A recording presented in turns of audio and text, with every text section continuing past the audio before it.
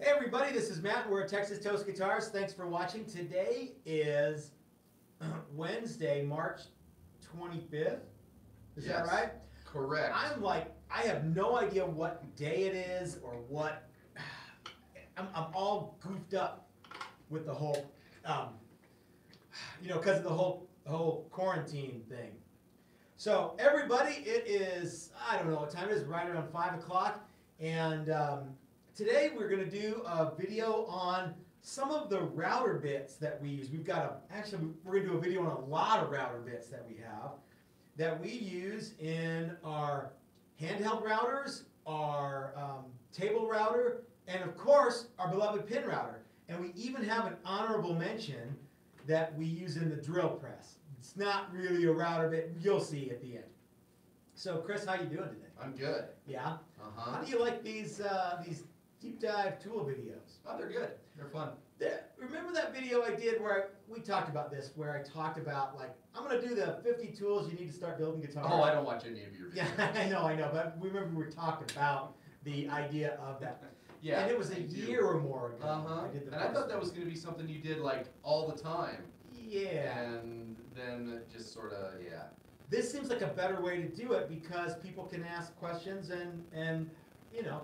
Yeah. And we can steer the conversation. Plus to say, 50 tools you gotta have, it's like, well, okay. That was the problem. Yeah. The first 10 was really easy, it seemed like, for you. And then you're like, well, I don't really know what the next ones should be. I kind of know what the top 10 are going to be, but I'm having a hard time filling in this the second set of 10. And when you get down to the last 10, it's like, oh, geez, what about this? No. Yeah. Well, and it was tools you should have in your shop, not necessarily tools we have, or even just it was intro to guitar building tools. Kind or of. Was it? Yeah. I don't know what it was. Professional guitar building tools. I'm not sure. So now we're just showing everybody the well, now we're going to deep dive into router bits. Professional tools. We're doing a whole segment on routers this week. Okay. So when you start building guitars, and guys, remember we're live. So if you have any questions, you go ahead and shoot them in the section there, and we'll try to get them answered as best we can. So the first bits I think that you buy when you start making guitars is you get a flush trim bit.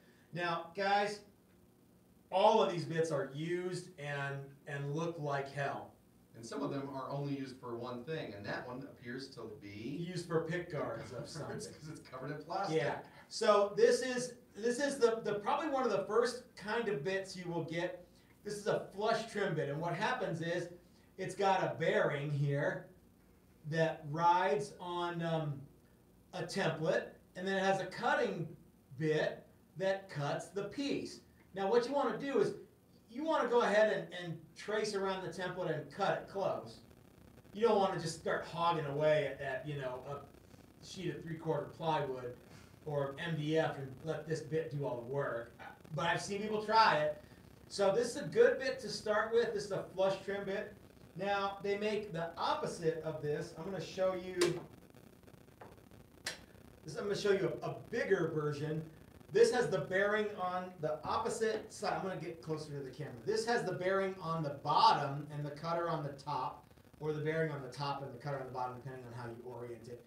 So this is the same kind of deal. It's got a bearing that rides on a template and a blade that cuts the piece.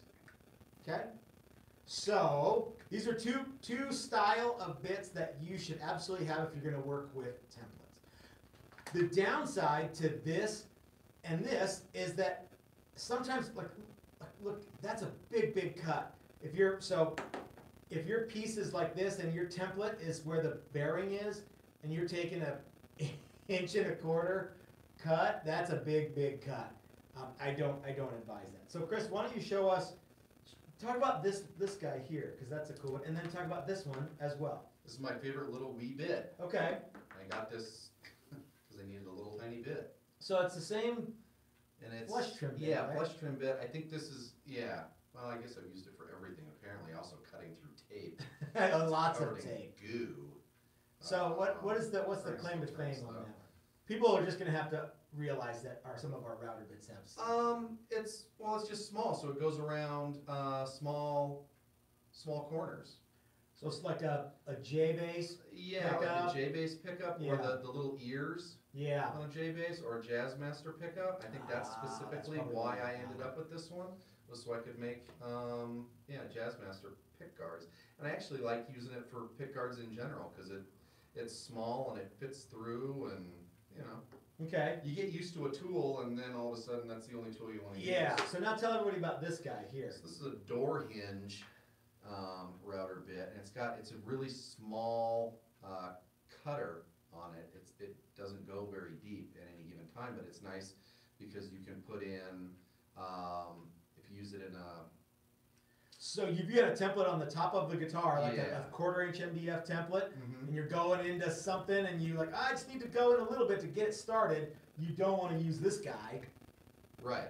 So yeah. Yeah, so we use this one for putting in... Show everybody on the screen. There you go. That's it.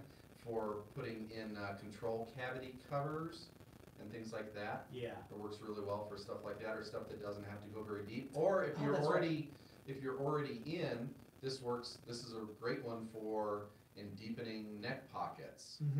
Yeah, that's right. If your that. neck pocket needs to be just a tick deeper, that's a great one to use. Yeah, because seemingly they make bits that size, and then an inch and a quarter. Yeah, that seems about right. Yeah. So, and then there's this guy here. We get a lot of questions about these bits. This is a spiral, I don't know if this is a spiral upcut or spiral downcut bit. We use these, we have one of these in our router for our router table at all times. And it just, it makes a cleaner cut, and it comes off the router almost ready to go, no sanding required. And it greatly reduces tear out. Now remember, it's still only a 1/2 inch diameter cutter, so you're not completely eliminating tear out. But here's a quick factoid about these. You know why these are so expensive, Chris? We got a complaint that the volume's low. You know why it's low? Why? Because the microphone's backwards. Oh crap! I forgot to flip it around. Okay. Thank you, Dirty Knobs, for pointing that out. Thanks, man. Sorry that we're... Okay, this is probably good now. Yeah, hopefully. Let me know if it's better. Okay, so I want you to look at two bits here. Here's this guy right here, which I think was probably like, let's say $30. And then there's this bit here, which was $99. Why do you suppose this bit here is more than this bit here? I would expect because making the spiral sharp is more difficult than making two knife kind of sharpener things. So this is a steel bit with a carbide edge. Okay. And you can't spiral cut, or you can't attach carbide in a spiral. Okay. So this bit is made entirely of carbide. Wow. So that's why this is a little more expensive than this guy. Oh. I didn't mean to put you on the spot there. I just realized that I did know that, and I thought I'm gonna see if Chris knows. Dazzle everybody with my knowledge. I'm gonna see if Chris knows. That's why they call it a carbide spiral bit. Yeah. Here's another bit that is kind of fun. When I was making a lot of Les Paul tops, I used this bit to do the tops and kind of step things down. You don't need to, but it was kind of fun because it's a little bit rounded, but also it's got the bearings on the side. So okay. All right, so what do you want to talk about now? You want to get started on your deep dive course into roundover bits? Sure. What do you suppose the most popular roundover bit is? Because we get asked this question a lot. I don't know. You know the question that we get. What roundover bit do you use for a Strat, for a Tele, for a Les Paul, for a yeah. So what's the word? What's the word on the street? What one do I think is the most popular? No. Tell us what each one does. Oh, okay. Or the most popular, whatever you want. So that's a 1/2 inch roundover bit. That's what we use on the big roundover Fender stuff like Strats and... So like Jazzmasters and Jags and jazz basses and all of that stuff. Now I hear, and I can't imagine that it's true... And this is what I wanted you to get to. That Fender used, rather than a 1/2 inch, which would be 8/16, they used a 7/16 round over. And I don't think that's true. Why do you think people think that? Because the bodies then got sanded. Have you ever seen a 7/16 round over? Not that I know of. I mean, I haven't really looked a whole lot because the first time I used a 1/2 inch one, it looked right to me, so I rolled with it. But I think what happens is bodies get sanded and get over sanded, and and then people start nerding out about 1/2 inch is way too much, which means that it's a 30-second too much on either side. Yeah, that's ridiculous. Yeah. So we also have we have a 1/2, and then this is like 3/8. I don't know what we use 3/8 for. It probably doesn't get used very much, actually. Not on guitars. Here's a 1/4. 1/4 also doesn't get used very much, but sometimes if you want a little bit of a round over, it's better than a poke in the eye. And then there's these two guys here.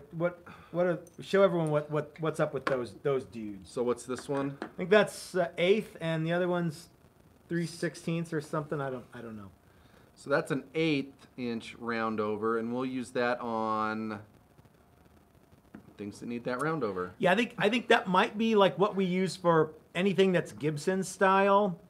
Yeah. Because if you go to this shorter one, sometimes it's like putting nothing on the edge. It's like you're doing absolutely jack shit. Sometimes if I'm using this one, but if I want something in the middle, I'll just kind of not make this take its whole cut. Oh, okay. So you just make it not okay. Yeah. It just helps to break the edge off. And this little guy here, whatever it is, 3/16 or whatever it is, it's actually in a router collet. But yeah, I think this is probably what.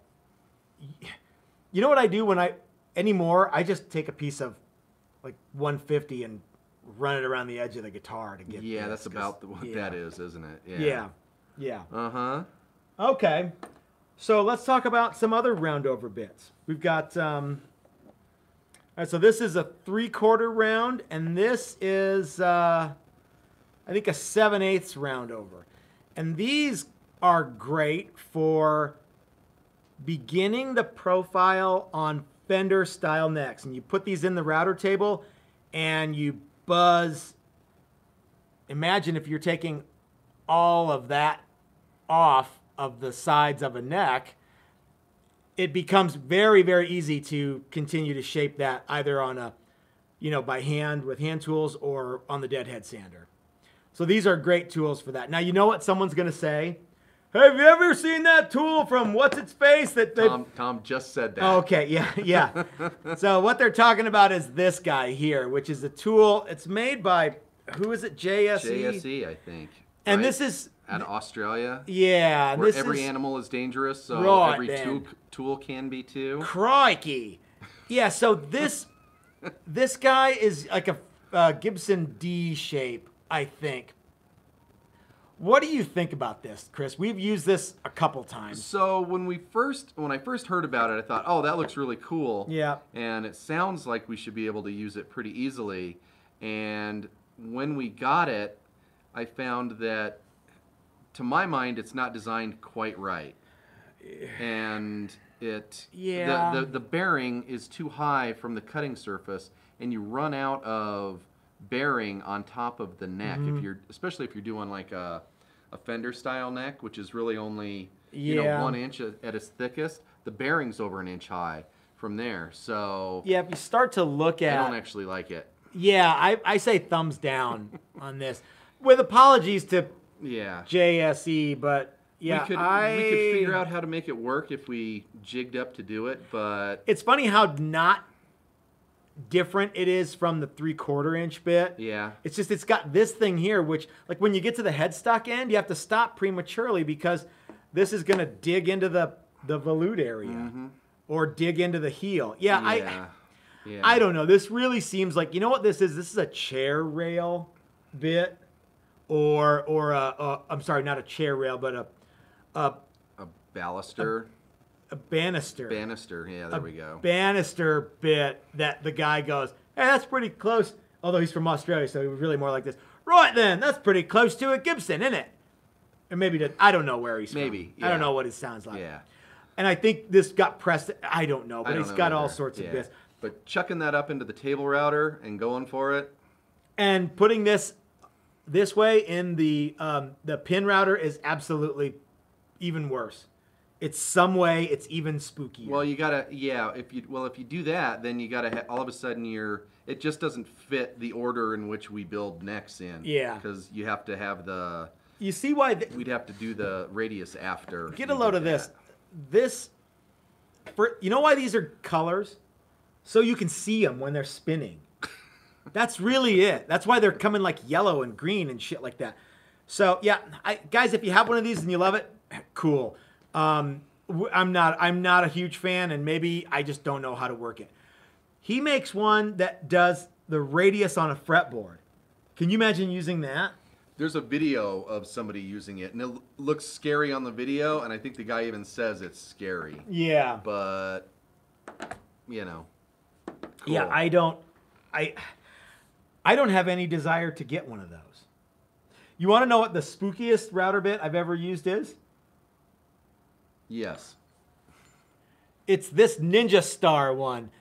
And I back in the old days, I would use this to put in the truss rod cavity in my necks. This is a 1/4 inch cut, and it's not tightened up.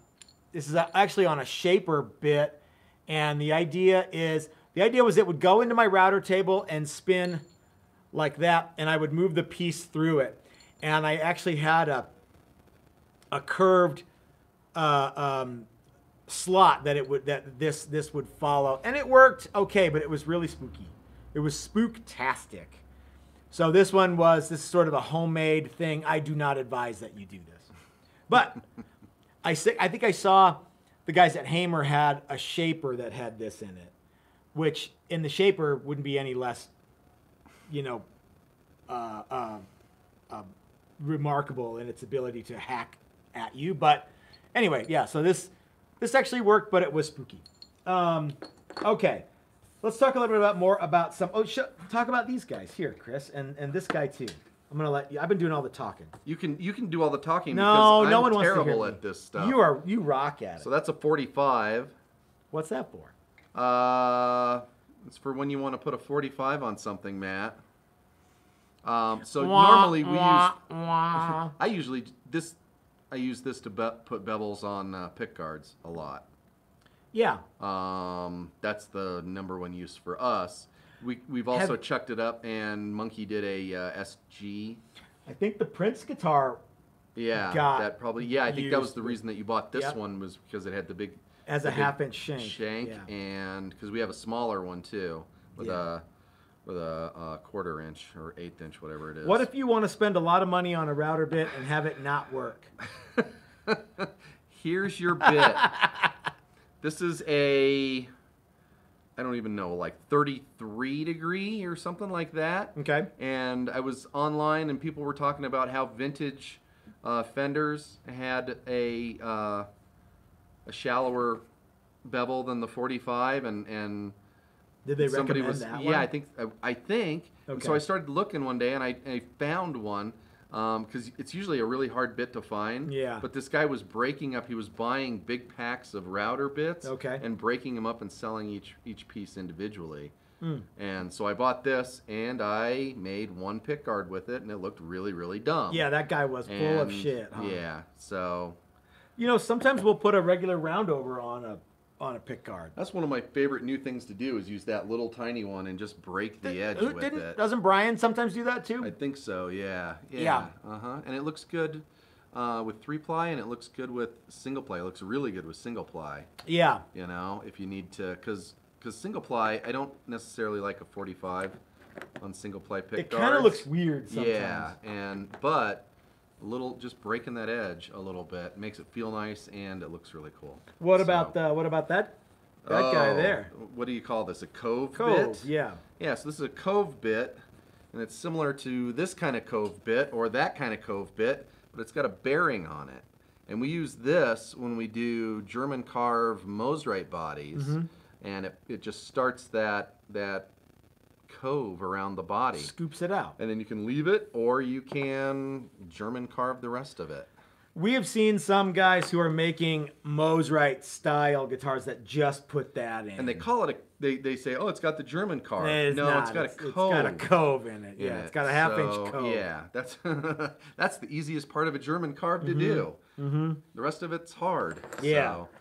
So, yeah. All right, let's talk a little bit about some. Oh, we got one more thing that I want to talk about that you can use in lots of stuff.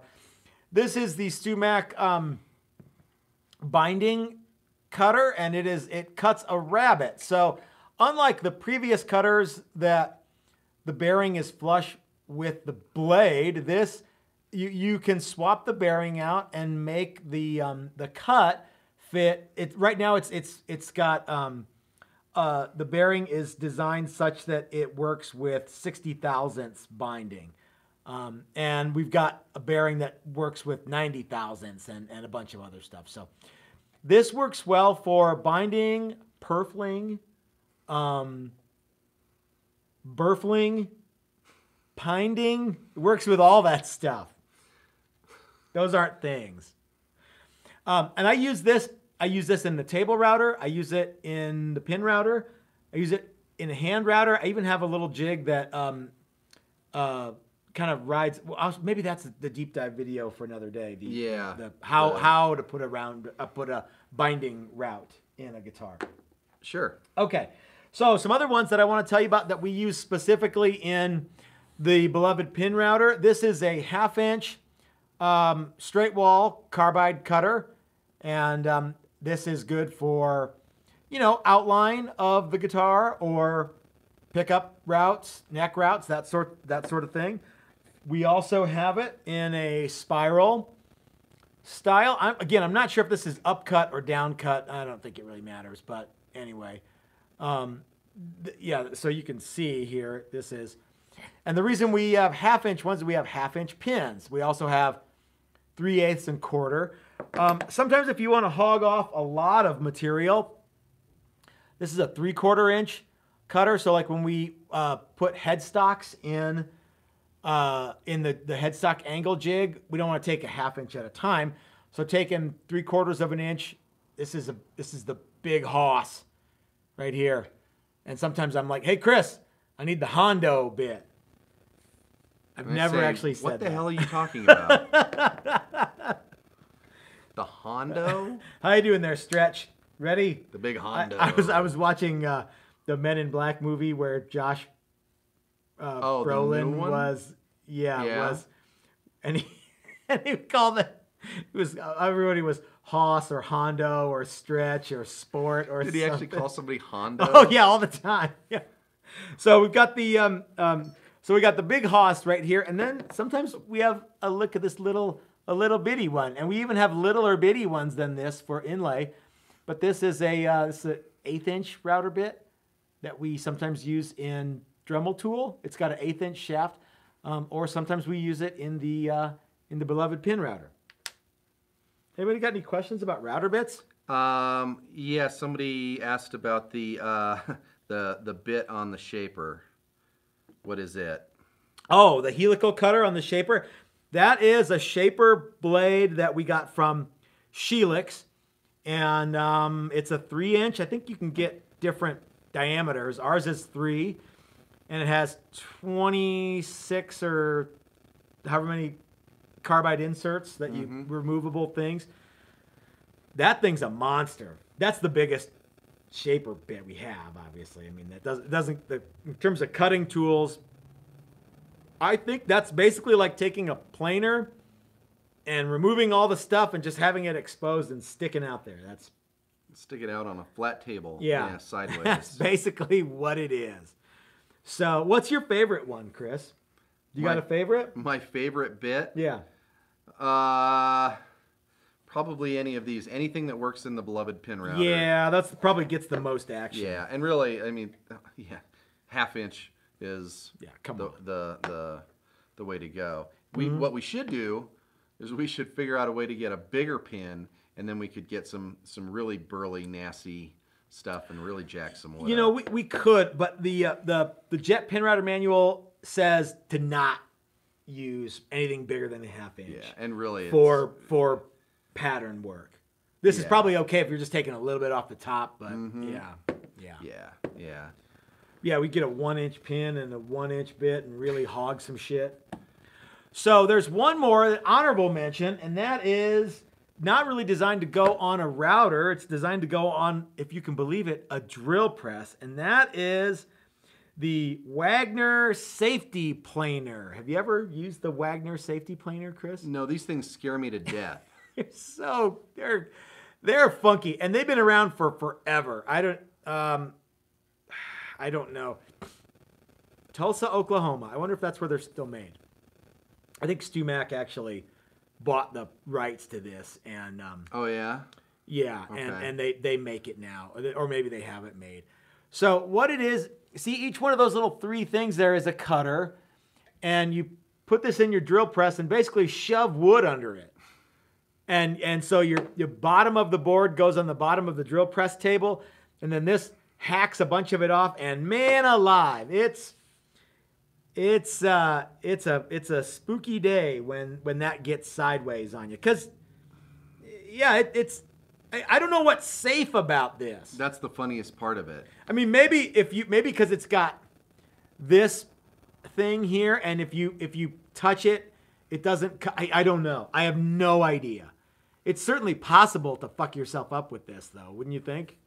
Yeah. Why do I even have this? I'm less scared of hurting myself with this than hurting whatever I'm trying to plane. Mm-hmm. And I've seen people use this, and I've even seen Dan Erlewine use this when there's a better tool. He's got to have something that works better than this. I'll just take it over to the safety plane. Yeah, on a little chicken shit drill press and start that's hogging. turning never fast enough to do this kind of work. It's not clean. No, It's and that's not the other thing that I've smooth. seen is this just does a terrible job. And wouldn't you be better off, with something like this, even in a handheld router and some sort of jig? Some sort of sled. Yeah, I would exactly. think so. Yeah, I've seen people do like full bodies with these, like thicknessing a body. I guess. So, I guess. I don't know. But whatever. What I want to know is like how fast can you spin this? And I don't know the answer, and I don't care. It's guys, don't. If you've got some of these JSE bits and one of these Wagner safety planer things and you love it, then rock on. And all your fingers. Rock on. Yeah, Happy Meal for you. It's not. I think I can count on one hand the number of times I've used this, and most of them were, let's try it and see if we can make it work, and it doesn't. So anyway, same with this guy here. And most of this stuff like this, it's Which not one? that I'm this. Yeah. It's not that I'm scared for my own personal safety. Yeah. I'm scared for my project safety. Mm-hmm. Because there's nothing worse than a big giant chip of maple You got a really swanky piece of running bird's all the eye way. maple. Yeah. Instantly. Instantly wrecked. Ask me how I know. Yeah. You hear it? You're like, damn it. Look at it, and it's got a son of a 1/8 by 1/8 chunk out of the heel, all the way from one end to the other. Yeah. But I didn't want that. Yeah. Yeah. I actually rounded up the pieces and tried to glue it back together. I remember. I think I actually saw that neck today. Yeah, well, we got lucky because you we found ended the up hunks. using and then it all went away because we used it on a body that that had not a whole lot of neck heel. Yeah. And I was able to save it. But if it was anything else, it would have ruined it. It would have been time to cut it in half. Well, speaking of cut it in half, guys, let's go ahead and wrap up our deep dive into router bits today. Thanks for joining us. We continue to make videos and we continue to work in the shop. I don't know how much longer we're going to be able to do that, but like I say, as long as we can, we will. And I've got a couple videos that are edited and ready to go out. This video that we're doing right now is going to count for today's. I hope everyone's okay with that. I think tomorrow I'm going to do, I've got one that we're gonna, because then Chris, you're taking tomorrow off, right? Yeah. Okay. And so we're not gonna do any live videos tomorrow. But hope you guys are weathering the storm, and your houses are probably immaculately clean by now, right? So guys, let's see. If you like this video, give us a thumbs up. And if you haven't subscribed yet, why don't you go ahead and click that subscribe button. If you appreciate content like this, you might want to go over to our Patreon page and consider becoming a member. Even $1 a month goes a long way to helping us bring you guys neat stuff like this through the quarantine times. And if you can't do Patreon, though, we totally understand. Just share these videos as many places as you can think of and help us grow the channel that way. So until next time, this is Matt at Texas Toast. This is Chris at Texas. Oh, this is Chris at Texas Toast. We should do that. Okay, I'll do the voice and you actually just mouth the words. Okay. This is Chris at Oh, okay. All right, do it again. Okay, yeah, so I think I'm gonna grow a beard and have a really cool car. And, yeah, I'm gonna change the oil on my cool car tomorrow. But, yeah, I make guitars too. Just, that's so dumb. I didn't mean for it to come out like that. So stupid. I make guitars too. I didn't know what to say because I'm like, because my thing is, if this is Matt at Texas, if you're so smart, build it yourself. Yeah. So yours shouldn't be. I make guitars. What do you do around here? Just like anything? Somebody actually asked you that, didn't they? Yeah. What a turd. Oh, you guys know that Chris does everything cool that happens in the shop is because Chris does that stuff. So I just make a big mess. Actually, I cleaned the shop today. The shop looks wonderful. Thank you. Yeah. Okay, guys. This is Matt at Texas Toast reminding you, if you're so smart, build it yourself. That's what I do. Thanks for watching, everybody. We'll see you next time. You got to know when to hold 'em.